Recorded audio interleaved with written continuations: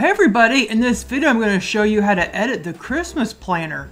What you do is you first open the Christmas planner in PowerPoint, and there's 3 covers. 1, 2, like 1, 2, 3. There's 3 covers here, and there's a belongs to page. And then each page has linking tabs, and the way to edit the tabs is to go to View, Slide Master. And now we can edit the tabs. So go to slide 4, and there goes all the tabs. And the way to edit the tabs, there's an invisible layer that's linked.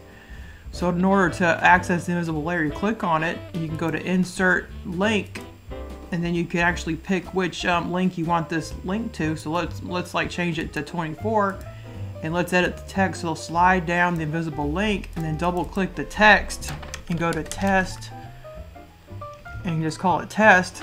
And then put the invisible link back by clicking on it and dragging it back. And that's how you change a link.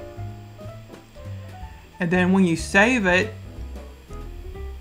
you actually have to save it, you know, in a PC in order to get the links working. Because if you save it as a Mac after in PowerPoint, it won't work.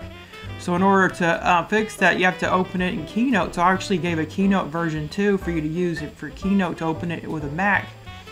So when you save this, you know, with the PC, the links will work. But if you save it as a Mac again, the links will not work. So again, you have to open it with a Keynote. So you open this PowerPoint file in Keynote, and I actually gave a Keynote file that's already done for you. So you just have to save the Keynote file as a PDF in order to save it if you have a Mac. Well, then when you're happy with all the links, and maybe you wanted to change the cover and call it, you know, something else, you know, you can change the cover. Like right here, so you can like edit all the text and all that, you know, and how you want.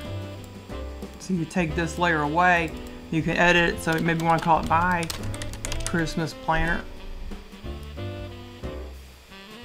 and put this back. It's like a low texture.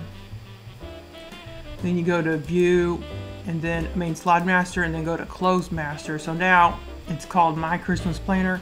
And then every single page has test, and it links to a different, you know, page than what it did before.